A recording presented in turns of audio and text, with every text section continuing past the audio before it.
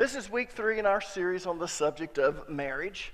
And if you didn't catch the first 2 sermons, then you need to watch them online because they laid the foundation for what I'm going to be teaching on this morning. In other words, each sermon builds on the previous sermon. Now, for those of you who were here and you heard the first 2 sermons, let me remind you of a few things before we just move on and start covering new material.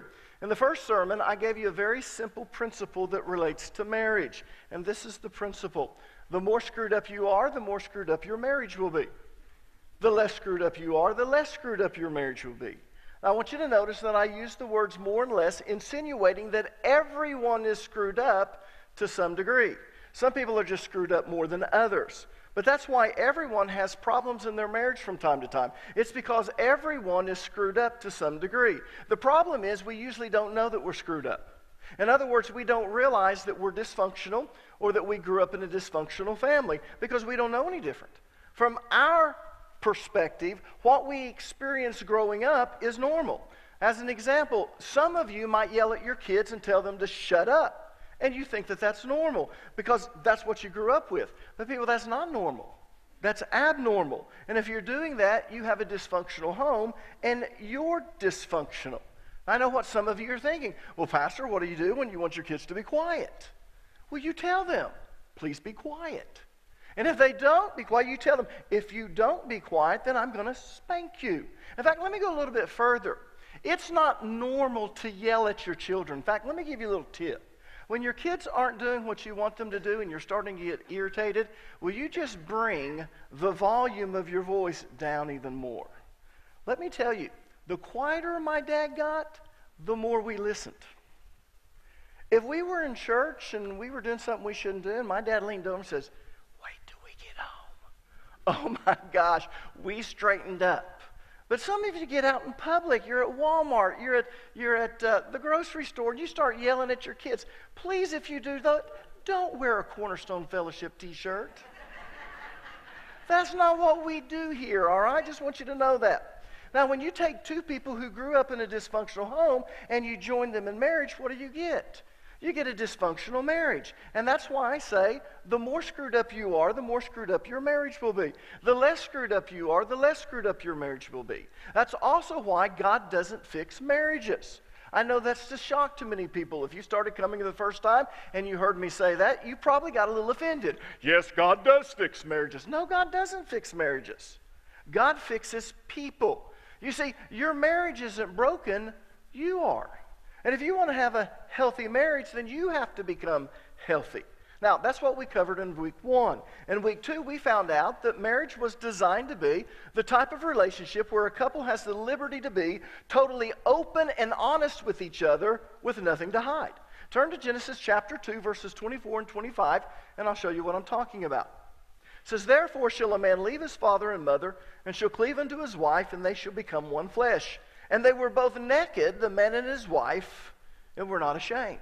Now, most men don't like reading the Bible until they get to verse number 25. There's something about the word naked that just makes them pop up. But I want you to see that Adam and Eve were naked, and they were not ashamed.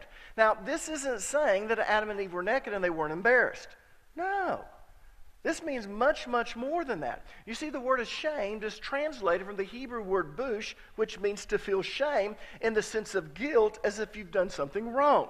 It can also mean to feel completely worthless as a result of guilt. So what this is saying is that Adam and Eve were naked and they didn't feel guilty about it because they didn't have anything to hide. Now, to really understand the significance of this story, you need to realize that even though this story is literal, it's also allegorical in nature. In other words, it's literal in the sense that it really happened. There really was an Adam and Eve who really lived in the Garden of Eden. But it's also allegorical in that the events have symbolic meaning. Does that make sense?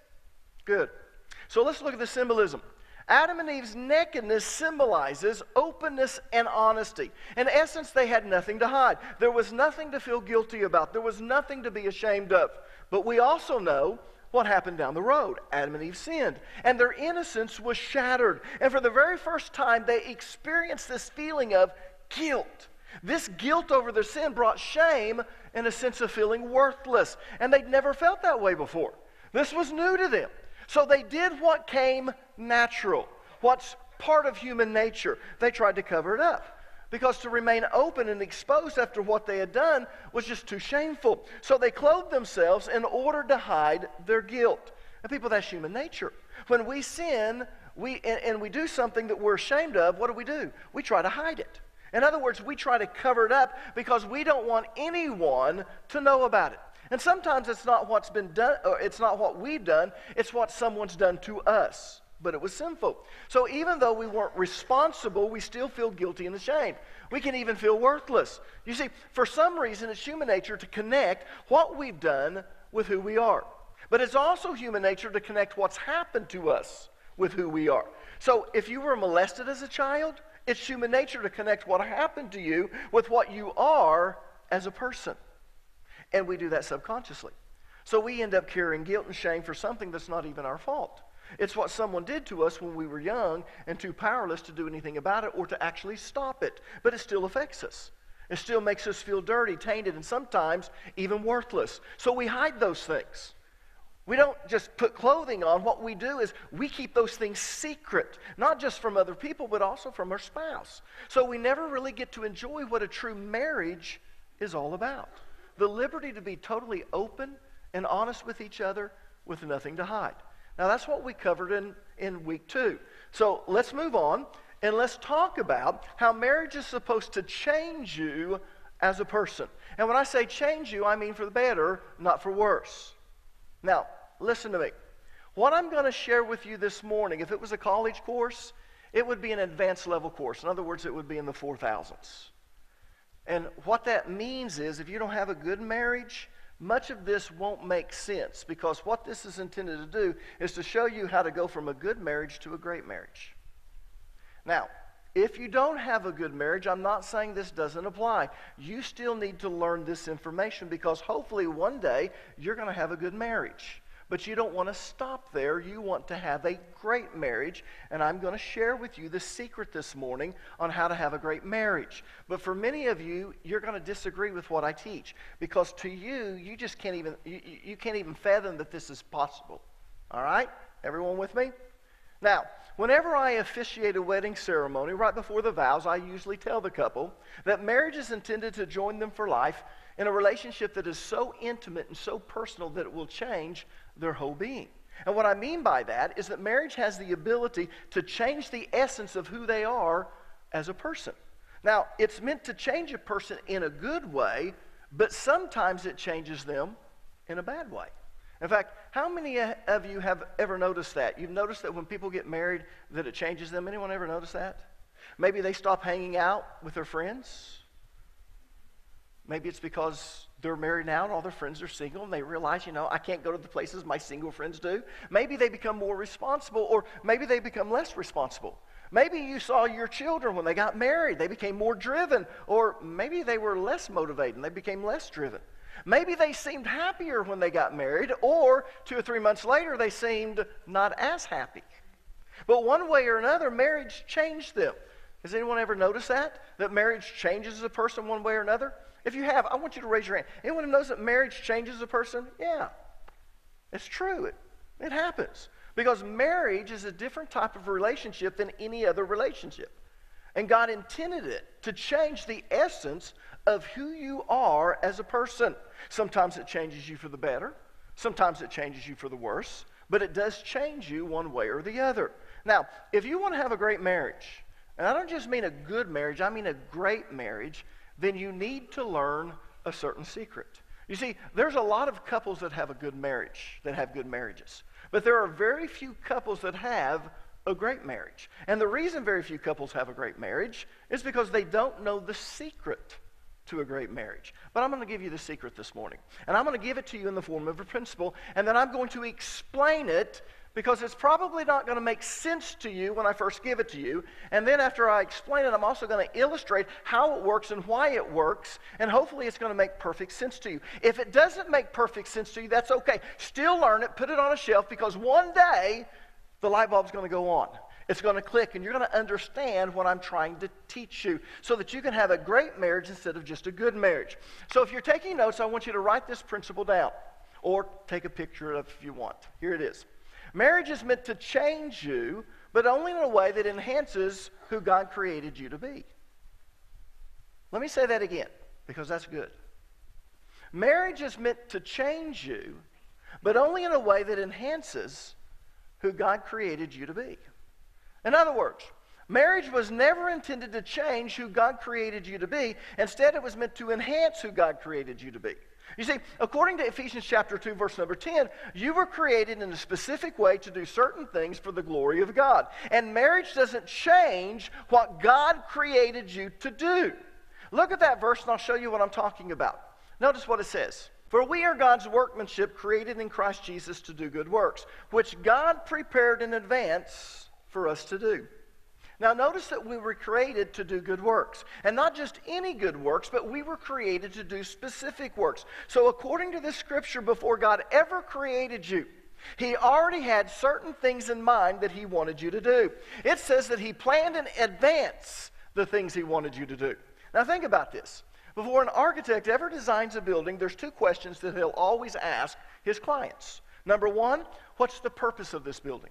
And number two, how is this building going to be used? And the reason he asks those two questions is because the design of the building is based on its purpose and its use. In other words, the function determines the building's form. Well, believe it or not, God does the very same thing. Before a person is ever created, God decides what good works He wants them to do. And then He specifically creates that person to be able to do those things. He gives them specific gifts, talents, and abilities. But that's not all. He then, along with that, gives them a specific personality type, temperament, predominant love language, and even a specific work style, which means that every person that's here is unique. Kind of like a snowflake. There's no two snowflakes just alike, right? Well, the same thing applies to people. There's no two people that are exactly alike. But we're unique for a specific reason. And according to Ephesians chapter 2, verse number 10, that reason is so we can accomplish the specific things that God has called us to do. You see, in many ways, I'm just like my dad. But in many ways, I'm different than my dad. Because no two people are just alike. We might say, well, they're just alike. And what we mean by that is they're very similar in certain ways. But what we have to realize is that in reality, they're also very different in many ways. So the truth is, no two people are just alike. But the reason we're all different is because we have different things that God wants us to accomplish. Now, marriage is not supposed to change who God created you to be. Instead, it's meant to enhance who God created you to be. And it doesn't change what God has called you to do. When I got married, it didn't change that God had called me to be a pastor. I just wanted to make sure that I married someone who wanted to be a pastor's wife. Because we would have been in trouble if God had called me to be a pastor and I married someone who didn't want me to be a pastor. Because I understood something. Marriage was not supposed to change who God created me to be. It was only supposed to enhance that, and it wasn't going to change what God had called me to do. Does that make sense? So let me say this again. Marriage is not supposed to change who God created you to be. Instead, it's meant to enhance who God created you to be. And it doesn't change what God has called you to do. The only problem is when we get married, it's only natural for our spouse to want to change us and for us to want to change our spouse. Yeah, it's true. When we get married, we start trying to change our spouse into the type of person we want them to be. And they start trying to change us into the person they want us to be. Right, women? You married a diamond in the rough, right? And if they'll just let you work on them, you'll make them sparkle. Right? Yeah. That's just human nature. When we get married, the first thing we want to do is we want to start trying to change our spouse into the person that we want them to be. And they start trying to change us into the type of person they want us to be. In fact, you might not even be aware that you're doing that with your spouse, but the truth is you are. To be honest with you, everyone uses passive-aggressive behavior, subtle manipulation, and even emotional tactics to try and get their spouse to do what they want or to change into the type of person they want them to be. People, it's just part of the Adamic nature. I guarantee you, if you're honest, if we had you do a polygraph test and we said, have you ever tried to change your spouse? And you said no, I'd want to crank it up where it shocks you. Because you'd be lying. Liar, liar, pants on fire. People, it's just part of the Adamic nature. But listen to me. As much as we would like to believe that we only want our spouse's happiness, the truth is we do what we do to get what we want. Yeah. Let me say that again. As much as we'd like to believe that we only want our spouse's happiness, the truth is we do what we do to get what we want.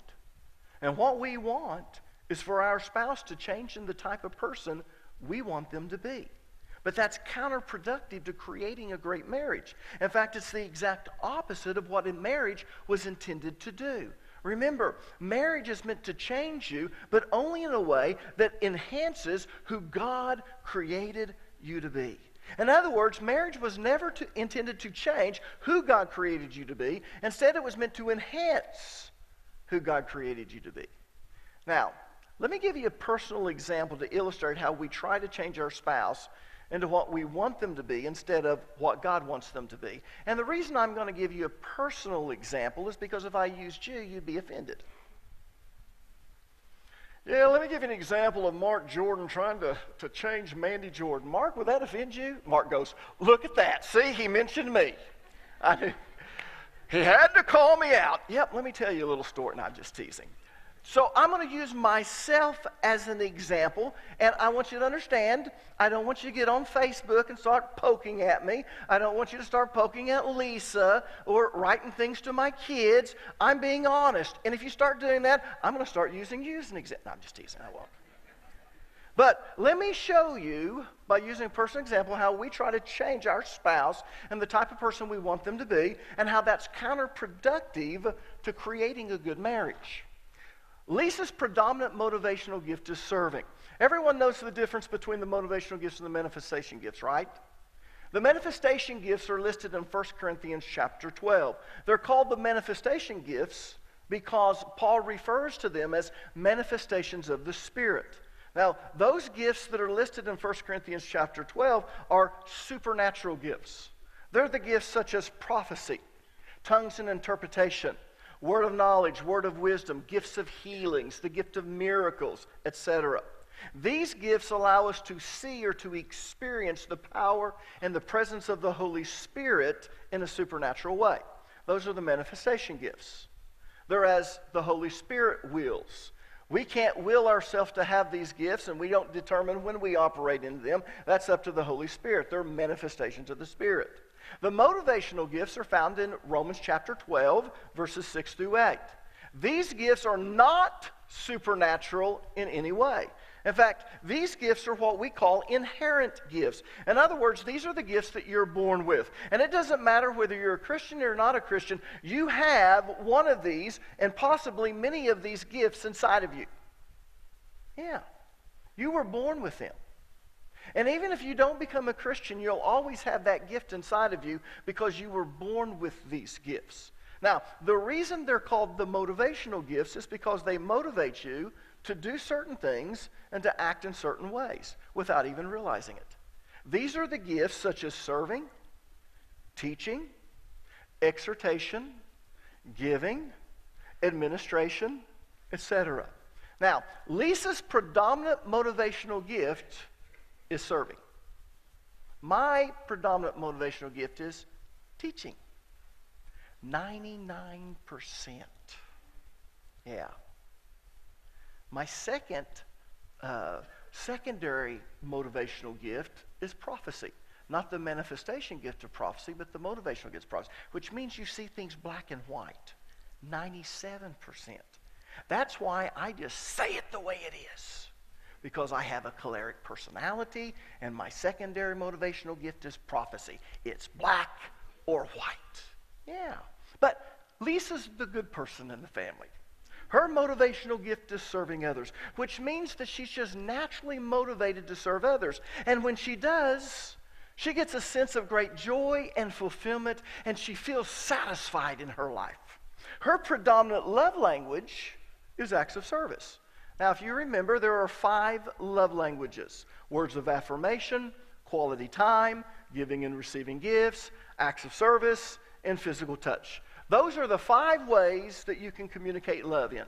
And everyone has a predominant love language and a secondary love language. In other words, everyone has a predominant way in which they communicate love to others, and that's the way they want love communicated to them. And they have a secondary love language. Now, I'll just tell you mine because I don't want to use anyone else. I am words of affirmation and physical touch. Now, if you start teaching on the love languages, every man will say that his predominant love language is physical touch because he's thinking of sex. Oh, yeah. I'm physical touch, baby. No, you're not. How do I know that? Because if you take away the hormone testosterone, you don't want anything to do with touching. Oh, yeah. It's hormone driven. This is not what this is talking about. This is the way that we communicate love. So if you take sex off the table, do you like holding hands? Do you like hugging? Do you ask your wife if you can cuddle with her? Cuddle? No. That's the part I don't like. You're not physical touch. Now, I'm words of affirmation. I'm not notes of affirmation, honey. See, my wife can't understand because I'm words of affirmation. That means I'm always telling them, boy, I appreciate you. You're doing such a great job. I love you, or whatever it is. And so my wife thinks that this should translate into writing cards or writing notes, but it doesn't because I don't have the gift of writing. And because of that, I just want to say it. You see, I write kind of like the way I say. So my wife is always saying, well, you're words of affirmation. I don't know why you don't write cards. Honey, it's not notes of affirmation. It's words of affirmation. And that's just the way I am. You know, my girls grew up in a home where I was constantly telling them how much I loved them, that I was proud of them, how great they were. You know, they're beautiful. And it's kind of interesting. They're a different love language. But I hope that they got that. But see, because that's my love language, my mother's love language was words of affirmation.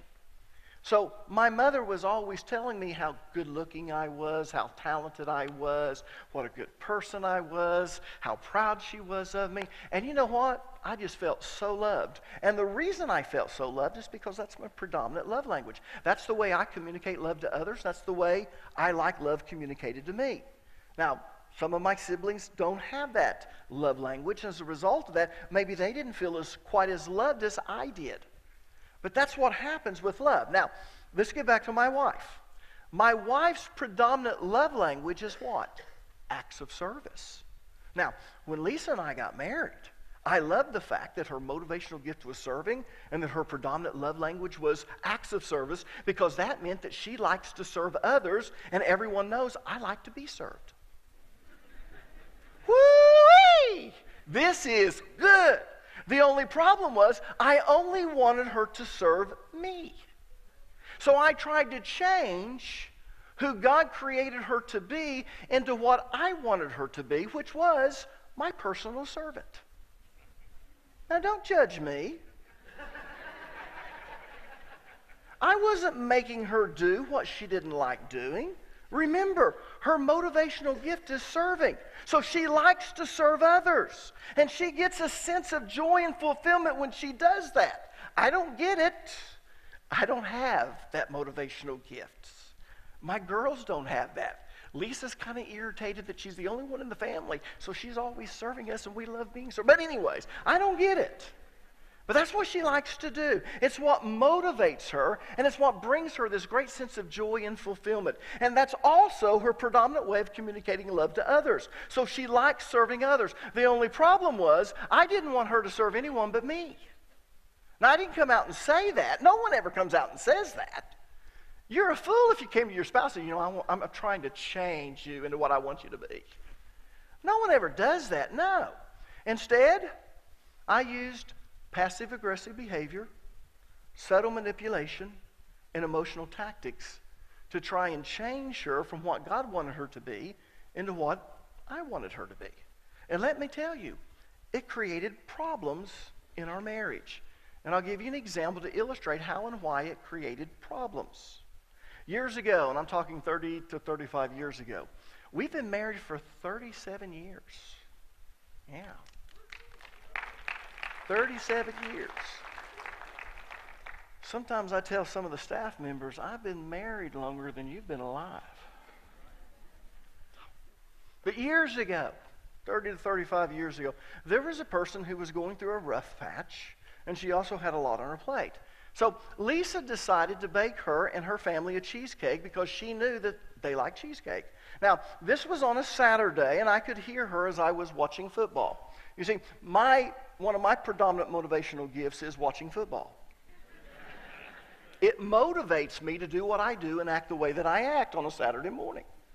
And the only reason it's not written in the book of Romans chapter 12 is because they didn't have football back then. If they had, Paul would have included it. No, I'm just teasing. But anyways, on Saturday morning, I was watching football, and I heard Lisa banging in the kitchen, making something or baking something. And she loves to bake, so I knew, okay, she's baking something. And boy, did it smell good. So I walked into the kitchen. I asked her what she was baking, and she said, I'm baking a cheesecake, but it's not for us. It was for this person and their family. So I said, we don't get one?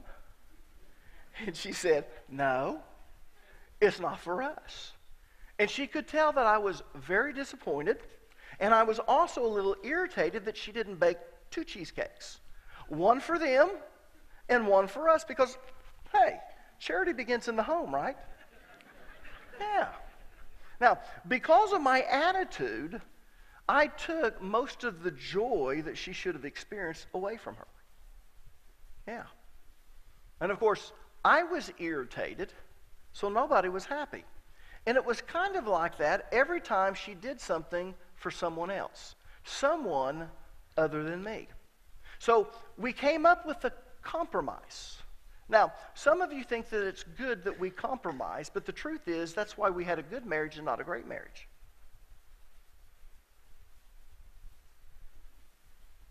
Yeah, some of you think that compromise is good. And sometimes it is good because you have problems in your marriage, and the only way you can get over it is to compromise. And that takes you to a good marriage, but compromise will never take you to a great marriage. You see, compromise means that neither one of us actually got what we really wanted. Instead, it was give and take. And sometimes that's the best you can do to make things work in a marriage. But it's not God's best, and it won't give you the best marriage. You see, when you have marriage problems, before you decide to divide half of your property up, you go to a marriage counselor, right? That's the last resort. You know, I'm going to go to a marriage counselor before we go to the lawyer. And the only reason you really do that is because you want to tell everyone, we tried counseling. Bull crap. You don't try counseling. You go to counseling and you do what they tell you to do. But when you have a bad marriage, you went to counseling and they told you to compromise. The reason they told you to compromise is because you have a bad marriage. And in order to get you a good marriage, you need to compromise, give and take. But I want you to understand, compromise is not ever the best. And it will not give you the best marriage. Now, in our case, I don't think you're getting it. Let me stop right here. Listen to me. I don't compromise with God. I don't compromise with God. I submit to His will. God doesn't come and say, you know, Alan, we got this problem in this relationship with ours. Let's do a little give and take. Let's compromise. God doesn't do that. I either submit to His will or I don't. There's no compromise in the will of God. Compromise is not a bad thing when it comes to marriage, because sometimes it's the best thing you can do in order to get you out of the problems you have into a good marriage. But it's never God's best. All right, that's another time. Now, in our case, Lisa didn't get to do the things for all the people she really wanted to do things for. She only got to do some of the things for some of the people she really wanted to do things for because we were compromising. And I wasn't the recipient of all of her acts of service, but I was the recipient of some of her acts of service because it was a compromise. Right? Neither one of us really got what we really wanted. But one day, it was kind of like the light bulb went off. And I realized that I was keeping Lisa from being everything God wanted her to be. And I was keeping her from doing all of the things that God wanted her to do, all because I was selfish. You see, I wanted to change her into the type of person I wanted her to be, instead of allowing her to be the type of person God wanted her to be. And when I realized that, I actually came to that conclusion. When I realized that, I repented. And I told my wife, I went to her and I said, you know, I'm going to apologize to you. I've always made you feel guilty when you did something for someone else and you didn't do it for me. And I finally come to the realization that I'm trying to change you into the type of person I want you to be, and I'm not allowing you to be the type of person God wants you to be. And I want you to know I'm sorry. And from now on, whatever you want to do for others, you feel free, and I'm not going to put guilt on you. And you know what? From that moment on, I watched my wife come alive. I saw her become what God intended her to be. I saw how she was blessing others and ministering to others. I saw the joy and fulfillment that she received by doing it, and it blessed me. It blessed me. And I'll be honest, I actually got more from her than when we compromised. Yeah. And our marriage went from being a good marriage to a great marriage. Now, you're probably looking at that one example and you say, well, I really don't know how to apply this. So I'm going to give you 2 more examples. And I'm going to use myself as the example because I don't want to offend anyone. And I'm not going to get offended by using myself. But I am being open and vulnerable, and I'm showing you my faults. I'm being scriptural. Confess your faults one to another. So I'm doing that. Lisa's secondary love language is gift giving. In other words, one of the ways that she communicates love to others is by giving of gifts. And before we had children, it was okay. And I'll tell you why it was okay. Shortly after we got married, we just came into some wonderful opportunities. I've talked about this before. My father-in-law, who was a very successful man, wanted to retire. Cooey kind of had 2 families. He had his sons, Mike and David, and then Maydeen had some health problems, and she was told she could never get pregnant again. And so there's 9 years between David and Lisa, because Lisa is the miracle child. And from her, then she had 2 other sisters. But there was 9 years difference between her and David and 11 years difference between her and Mike. So shortly after we got married, Cooey wanted to retire, and he came to us and said, would you like to buy the jewelry stores? And so we did. It was a wonderful opportunity. I was also in 2 other businesses, and we were really doing quite well. And then God comes along and he calls me to the ministry.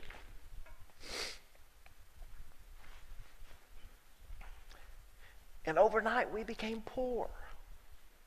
Because God told us to sell the businesses, and he told us what to do with it, with the finances. And we were obedient to do what God said. But I had a tough time with God early on, because when I went to the ministry, we started having children. And we had gone from making good money to not making hardly any money. And Christmas would come along, and I had Micah Joy, and I had Macy Michelle, and I loved Christmas because I loved to give to my girls.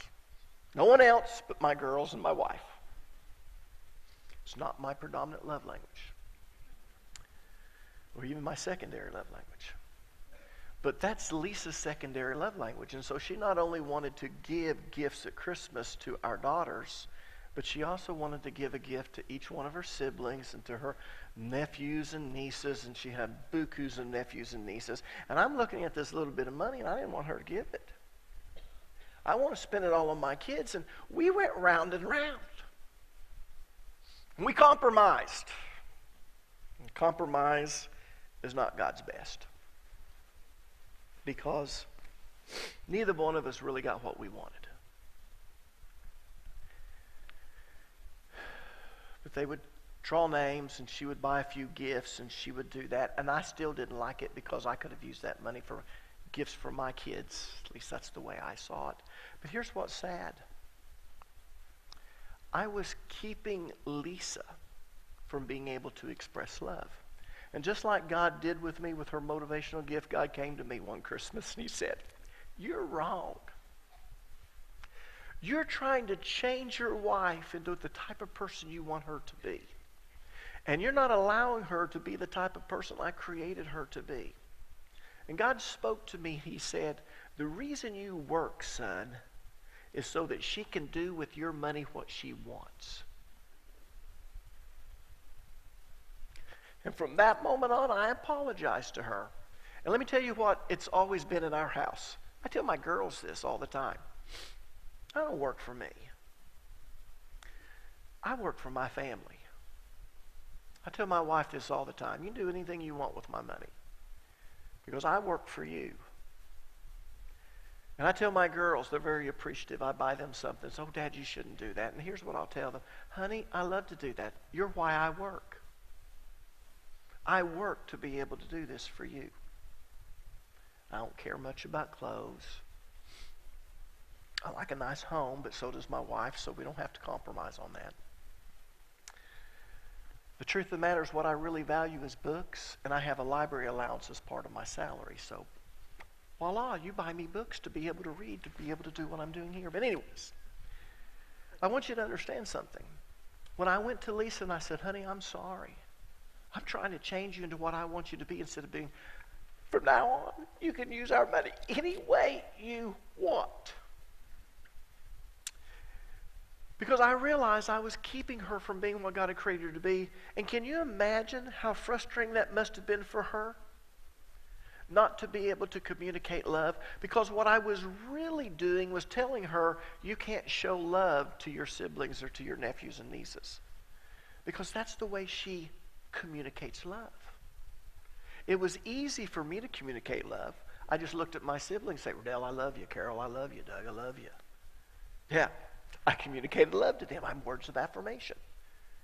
But she can't communicate love that way. And here's what's interesting. When I began doing that, God started blessing us financially and also in our marriage. I began to realize that if I want to have a great marriage, I've got to allow my spouse to be what God created them to be and who God created them to be. Now let me give you one more example, because I want to make sure you get this. And my wife said they're not going to get it if you don't give them examples. The predominant love language of both of my daughters is quality time.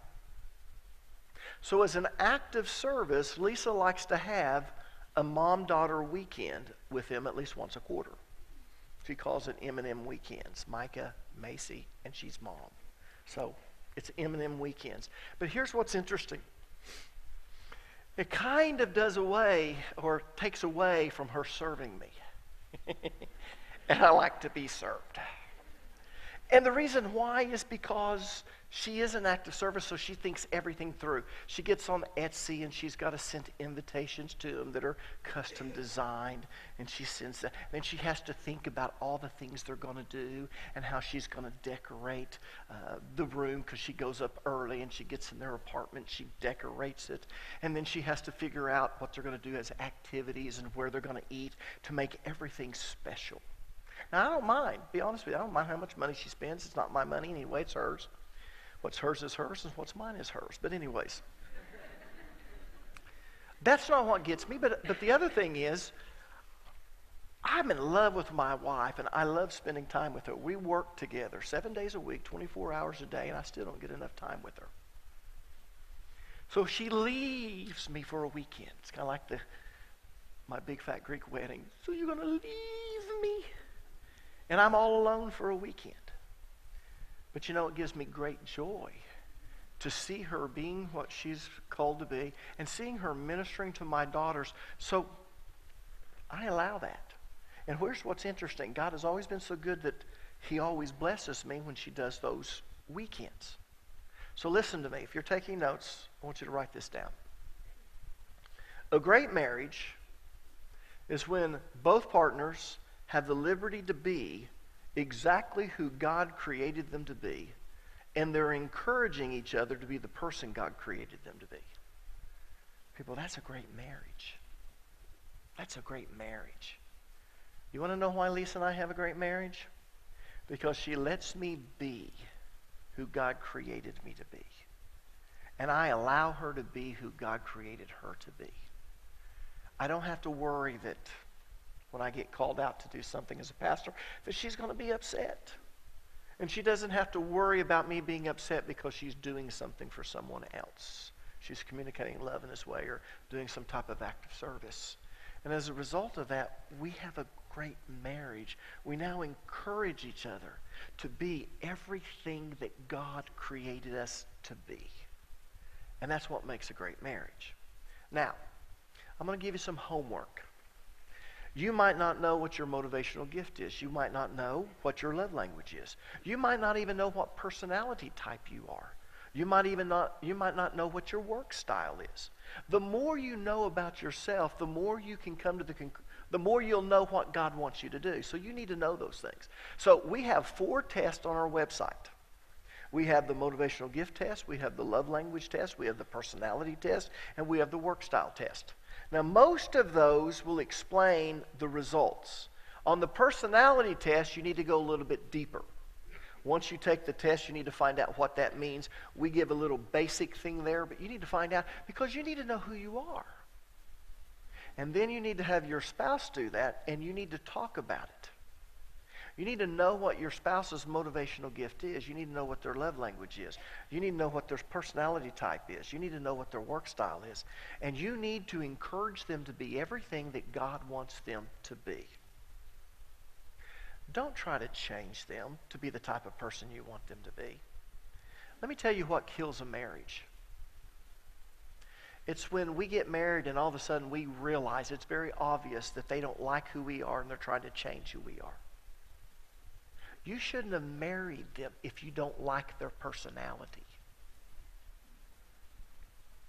You shouldn't have married them if you don't like their predominant and secondary love language. You shouldn't have married them if you don't like their motivational gift or their work style. That's your fault. Now you need to come to grips with it with you and God instead of trying to change them to be what you want them to be. Now, next week we're going to do something a little different. Remember, each sermon in this series builds on it. Next week we're going to talk about boundaries. Because what happens if you're married to a person and you want to do this, but they don't? Where do you draw the line? Where do you say, How do you create a healthy marriage? Well, you create a healthy marriage through boundaries. I'm going to show you from God's Word the boundaries that you should have.